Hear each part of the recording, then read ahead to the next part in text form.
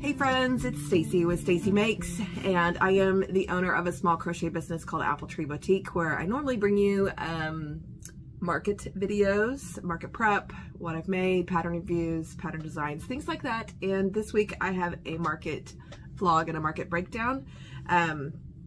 Before I do that though, I'm going to talk about just a few things that I did make this week. If you watched last week's video, you saw that I was trying to do 250 last week and this week to build inventory for this market, which is a super realistic goal for me, but sometimes just life gets in the way. And last week I did not hit my goal, and this week I did not either. I did start to slow down as the week went on. Things just came up. My hands were tired. I had more inventory than you just need for a market like this one outside. The weather was making me anxious. And so anyway, I did work on a special project, which you'll see a bonus video this week for, that I can't show in this video yet, but do watch out for that. And so I did make that this week, but I'm going to talk about it in the next video. So let's just go over the few things that I did make. I did make two new patterns, really, I guess, for me. First is this Duffy the Dino. I think it's Bitsy Buddy Duffy the Dino pattern by Sia and Penn. This is a no-sew pattern. You do make these tiny little legs and arms and attach them in the round, and then you do surface crochet these spikes on, which I really like the method she used for those spikes, which I probably will carry over into the chubby dinos I make as well. His little face shape is so cute. He's just got like a little kind of like a little nose that just kind of pops out there, and these little arms, and he sits flat, and he's just squishy, and I mean, it just fits in your hand. I think it would be, he's an ideal size for a little toddler, or anybody really for that matter. So I really enjoyed this pattern. I was talking and relaxing and just chilling Friday night before the market. If you saw my live I did with my daughter Tara, she does the markets with me from Old Soul Factory Crochet. She was here Friday night to stay the night before our market, and we did a live while she price tagged stuff, and I started this and I didn't finish it on the live. I just made the arms and legs, and then I finished it later. So anyway, he's cute. I think he probably, if I was making him without interruptions and talking and chatting, I could probably make him in, I would guess 40 to 40 minutes-ish is where I'd land. Anyway, I'm going to charge $15 for him. He's cute. I made him this week. So that's the first thing. And then that's the other new pattern for me this week was a pattern test for Zero Gravity Crochet. And that was this itty bitty Sleepy Dino pattern. It's a no-sew pattern. Let me get his ears turned around for you. I made it in Premier Basics Chenille, and I made it in Sweet Snuggles, like the mint chocolate chip version I did here. I did the Highland version for both, so it has the hair, but it also has, you know, this is optional, obviously. But it is a really unique pattern. I really enjoyed it. And for being a cow, and being no-sew, it worked up really quickly. I think I'm going to charge $18 for these. The pattern itself was very clear. These ears you make ahead and sew into the round as you go around. I would suggest going back possibly and sewing them and securing them forward, because they kind of want to turn just a little bit. But outside of that, the pattern was extremely easy. You work it from the nose to the end. You just color change for this part and color change for the bobbles and the horns. So, and then you just tie on some strings if you want onto the tail. So he's a cute little size. I really enjoyed making this. Pattern clarity was great. The outcome is cute. Just laying down little cow. And I think it's a marketable pattern for sure. I mean, it probably took me 45 minutes maybe to make this guy. And so that's a good pattern. So I would suggest getting this one, and I made 2 of those this week, and I'm going to charge $18 for these. Okay, that's all the new patterns that I made for this week. I bought a lot, but that's the only ones that I made. I did make, as I noted this last week in my live, is something I needed to make more of, was my chubby dinos, because I only had one left, so I made 2 more. And so that makes I have 3 in stock, and this pattern is free on Instagram, Nikolai's Crochet and Celestial CB Crochet. And then I made 2 Fred, the sea turtles. I made the heads and all of the flippers at my parents' house last Sunday. We get together on Sundays and eat lunch. And so while everyone was sitting and chatting, I made all of these pieces, which made these super quick. It felt like to work up, because then I got home and all I had to do was the shells and sew all the pieces into the round.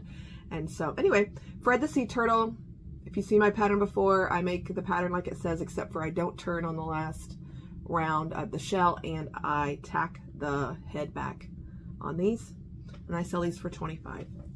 Those are both Bernette blanket. And I made a Brontosaurus. So this is not a new pattern to me. I have made this pattern before last fall, probably, you know, so you haven't seen it in my videos, but I have made it before. This is Knot with a K, K-N-O-T, Knot 2, T-O-O, Shabby Crochet on Etsy. And it is a no-sew pattern. It takes a lot of, if you're looking to use up variegated yarns, sometimes I don't like to use variegated yarns depending on how they work up on really small things, because they change color so quickly and it just kind of looks messy or something. I don't know. Anyway, but anyway, being on a bigger animal like this, variegateds I really like, and because you can still then see the body shape. Sometimes I feel like the body shape gets lost in the variegated yarns on smaller stuff, which I don't know if anybody else agrees with me or not. Feel free to leave a comment. Let me know I'm not alone in this. But anyway, this is a no-sew pattern. It is unique. You make the hump part, this just the top part of this hump, and you set it aside. And then you start head down, attach the hump, work your way down. You do leave holes for the legs and the tail, and then you join back in and work the legs from the body out, each particular one. The only real finicky part about this pattern is making sure to line up your hole spaces with your on the body. This is the second time making this pattern, and as you'll see, I did not do a great job this time. I even went back a stitch or two and I ripped out all my holes and then went back and moved them, but my head is a little off center. Outside of that though, I feel like my tail is centered, and it doesn't look bad from here, but you can just tell he's just like a stitch or 2 off. So, but anyway, I made this last time, sold it at the last show, and I made it with variegated Bernette last time as well, and he's $35. He's pretty big. So that's the last thing I made this week. I was able to show them to you because none of that sold at the market. And that was $156 worth of inventory that I made this week. 2 smalls, 3 mediums, and 3 large items. I only made 8 things outside of my special project, which you'll see the video for this week. As far as the market goes, let me insert some footage. This was a horrible market. Let's just say it. It was the worst one I've probably ever attended for many reasons. But I will let you watch the footage of the day, and I will summarize it at the end. So I'll insert this time lapse and some of my vlog footage here, and we'll talk about it at the end.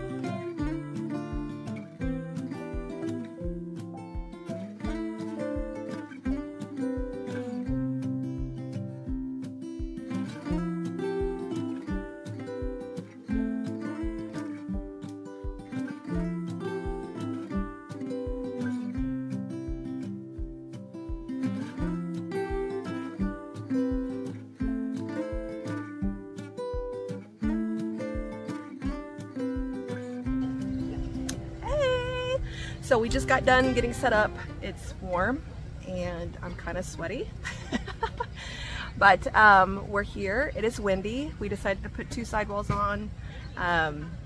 And I think that's really nice because it's keeping the wind from blowing stuff over for sure. So every time the wind blows though, I'm still super nervous. Maybe I'll get over that today. But I'm gonna try to eat my breakfast now and cool down and relax for the next 15-20 minutes while the show's getting ready to start. So, okay, little update. The wind is crazy and it's blown over the keychain rack. So we had to take it down and put everything into baskets. And we have ripped the sidewalls, the Velcro off the sidewall corners. So we're using zip ties to hold it up over there. So it's been exciting, and it's not even 10 o'clock. So yeah, it's 9:36. So not even an hour in, and we're already like regretting being here on this very windy day. So if we take the sidewalls completely down, the wind will just barrel through here and blow over, I think, our shelves and all of our plushies all day, and we'll be picking them up. So we'll see where this goes. Talk to you later. Okay, video update. We are not having fun. It is. It just got worse. It's sprinkling. Is it sprinkling? It's sprinkling. Oh my gosh. Okay, so the wind is killing us. It's just absolutely killing us. It's terrible. It's not very busy. We're 2 hours in and of a 5-hour market, and I'm not sure how much longer we'll try to stay because it's pretty bad. Tents are blowing, people's stuff's falling over. So that's my update. Okay, friends, I'm checking in from the car, which means that yes, we left the market, and we left very early. We left at noon. We only got 3 hours in. The wind started really picking up. Then it started to sprinkle, and then it was windy and it was sprinkling, and there was not much foot traffic either. There was hardly anybody walking through at this point.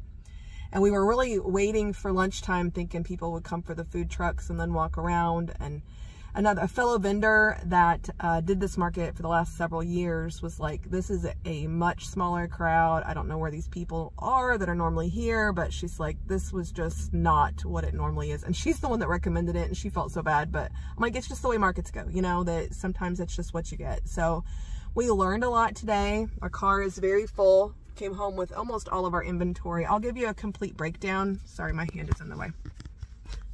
I'll give you a complete breakdown of what I did sell, but it was very minimal. I made my booth fee back and maybe a little bit more. And that was about it. Today was more about lessons learned and what to do next time, or what to buy to, you know, to move forward. We had plenty of weights. We had, that was not the problem. The top of our tent did really well. Our tent never did feel like it was pulling out of the ground ever, but it just felt like it was, I mean, the sidewalls were necessary, but they just were gathering wind, and people were just packing up, and stuff was blowing over, and it just was not good. So anyway, so that's my thoughts. I'm sweaty, I'm hot. We got to Arby's. We're getting ready to go in and eat. Thank goodness. I mean, it was lunchtime anyway, so we're like, let's go get some food, sit down, and decompress for a little while. Yeah, we need it. Before we go back to the house and we unpack everything, and then probably sit around and watch YouTube and crochet for the rest of the evening to just, you know, take a nap. Yeah, take a nap. We had to get up. I was up my 5:15 this morning, which is earlier than anyone should have to wake up on the fun day. So it feels like it was a 12-hour long market. I know, and I'm like so exhausted from like holding the tent down and holding the stuff and then being stressed. My body is just physically tired. So anyway, so I just wanted to give some thoughts so that I had them on video before we went in, and then I did my market breakdown tomorrow for you guys. So we'll talk to you later. Okay, so as you saw in the time-lapse setup, this was our first time in an outdoor market where we had to worry about the wind. This was our second outdoor market period. The first one that really didn't have a good windbreak and had a lot of wind. It was in the weather forecast. The wind was all week. There was some rain as well in the forecast that was pretty serious, and then that got dropped, and then some just light chances here and there. So we decided to go ahead and give it a try. But you'll see, as you saw, it was warm. It was very breezy. I think the gusts were anywhere from 30 to 40 miles an hour. It was blowing people's tents back. It was blowing people's things over that didn't have their stuff secured. We only had a few issues with that. The wind, like out of nowhere, just gusts in one time and blew my sidewall with the window into the keychain rack and knocked it on the ground. So we put those all in my plastic clear bins that I had brought inventory in, and just put it on the table with the sign. And then and then the wind, every once in a while, we put the sidewalls on the south and the west side of the booth, where the wind was coming from, to block it from blowing through and blowing stuff off the shelves all day. And every once in a while, the wind would whip around and it would whip the other direction, and then it blew stuff off the very top shelves of our wooden bookshelves, if you saw those. So stuff from the very top of those shelves flew on the ground once, and those were bungeed together, and they were bungeed at the top in 3 places to the tent itself. And we learned a lot. So some of the stuff we learned: one, we are good on weights. We had rebar stakes that we put through the holes and hammered down into the ground with a mallet. Then we put on 2 10-pound weights, so 20 pounds, and the black weights. And then we had these long weights that we velcroed around the poles that were 15 apiece. So we had 35 pounds on every corner, which was significantly, was more than enough for the wind that we had incurred for the day. So we were the only ones, I think, that probably had that much weight, and whose tent didn't, try to lift up all day, or they weren't holding onto it out of complete fear that their tent was going to fly away. So we had enough weights. We're good there. I even left my sand weights at home because I do have additional weights even. So that was good. The sidewalls were cheap. They came with my tent. My tent topped it fine. The sidewalls, the gusts of wind that came through that corner ripped the corner itself. I luckily had extra bungees and zip ties with me. Just something I threw in the car out of anxiousness and brought down to the market, and thought, you just never know. And I ended up using the zip ties and all the bungee cords to just secure things more. So maybe not a bad idea if you do outdoor markets. So we had to make some holes in the sidewalls, which I thought, pretty much ruined anyway, because the Velcro's ripped off of them. So we made a couple holes and zip tied that to the corners to keep them from just flapping. The wind was blowing those sidewalls in and out all day long. It had to have annoyed the people that were sitting behind us, I'm sure. And I felt bad because most of the time it was blown in on us, but every once in a while when the wind would whip around the other direction, it was blowing back on them. So that wasn't really great. So, I need a sidewall solution because we needed to keep the wind from just flat out blowing through, because the plushies are just so lightweight. So if anybody has suggestions on that, it was stressful. We had to leave early. It was just a really long day, and it was just a bad market on my regard. Not only were we battling the weather, this market was, a friend had suggested it, and obviously she was there, and her husband, bless his heart, went and got my car for me that was parked a block away and brought it around during all of this while we were holding stuff down. And we were able to leave early and pack up easily that way without feeling like we had both left somebody to hold everything down. And bless his heart, thank you, Mark, for doing that for us. But not only did we battle the weather, the scheduled date, there was surrounding cities that had great big things going on, markets as well.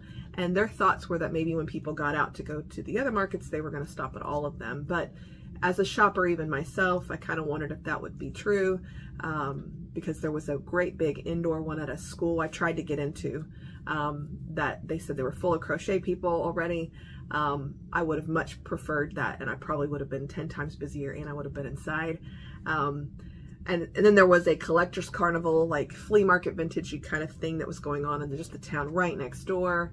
And so from my vendor friends' experience, there was half or less people there than there usually is. So not only was we battling the weather, we were battling a bad schedule date and a small crowd. So I should have, honestly, I should have followed my instincts, and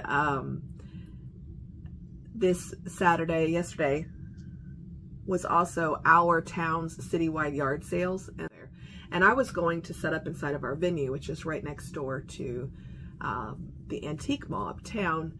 and I pulled out of that to do this market, and it would have been inside. It would have been right next door to all the people going in and out of the antique mall. And I guarantee that if we had done that, I would have made at least twice as much money, not been out the drive, not have gotten up so early, not have had to battle the weather, and I probably would have been 10 times happier. But lessons learned. It was what it was. So any tips that anybody wants to leave down in the comments regarding weather, wind especially, I think had it just been rain, straight down rain anyway, and not horrible storms, we could have put on the other sidewall and not have gotten, you know, rain either. But it did start to sprinkle and rain just lightly as well. We're like, we saw on the radar that there was more rain coming, and we left at noon. So we were there for 3 hours. And here is what you guys are all really waiting for, which is my market breakdown of how much I did sell and what sold, which is not much. This will not take very long. I sold one jellyfish for $18. I sold Layla the frog that popped up and down. I only ended up making one, and I sold it for $12. I sold the lamb from Madeline Mako. I told you guys those lambs and elephants, I try to take some to every show and I sell them. I sold the lamb. I sold a like a dusty rosy pink bear blanket body snuggler from Mama Made Minis that I'd had for quite a while for $32. I sold one baby fish from Stitch Sister Co. for $10, and I sold two things out of the $5 bin, and they were, in my last video that I did, the one pattern, 6 different yarns for the baby fish, or sorry, baby turtles. It was the very smallest one, and the one up from that, it was the baby bear yarn and the posh yarn turtles, and those were the smallest ones I had, and they were, I threw them in the $5 bin because they were much smaller than the ones I make that are 8 and Sweet Snuggles normally. So that is what I sold for the day, which was $102 whopping dollars, guys, 102 bucks. And I paid a $35 booth fee. So if you do the math, it was $67. We stopped at Arby's. So my lunch, I paid for Tara's lunch, and it was like $23 for lunch. And then we stopped at this little cute store on the way home that's like sells home decor and stuff. And we thought we'll just stop in there. And much to our surprise, outside of the store was a trucker hat bar, which I didn't even know existed. I guess it's a thing around Nashville area especially. But anyway, the sweetest lady, I'll put her Instagram down here. But you'll have to catch Tara's video. She's going to have her market vlog, I think on Tuesday, will include some footage of the trucker hat that she built at this trucker bar, which was just, it was just super cute idea.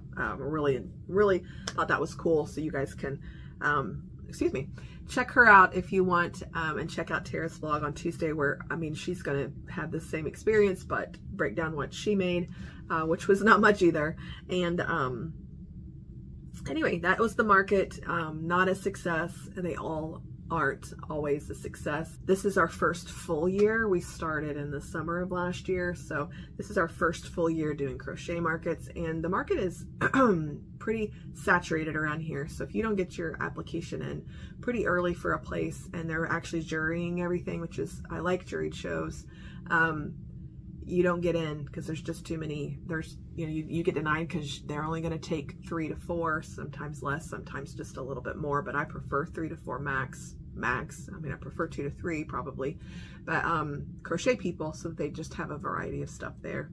But anyway, so lessons, lots of lessons learned. If you watched this long, bless your heart, and leave a comment if you've done outdoor markets before and have tips, suggestions, tricks, anything like that dealing with adverse weather. Anyway, thank you guys for being here. If you enjoyed this video, like, subscribe, I appreciate that. You know, leave a comment, ask questions. As always, I try to interact with everybody and get back to you as soon as possible. And catch me again this week for at least one bonus video that'll be coming out. That was super fun to do. And then who knows, maybe I'll do a live again this week and sit and chat again this week sometime. At this point, I have a few things going on, so I'm not sure when I will schedule it, if I do one at all. But maybe we'll see you there. So I appreciate you being here. You guys continue to crochet. Happy crocheting and have a great week. We'll talk to you later. See ya.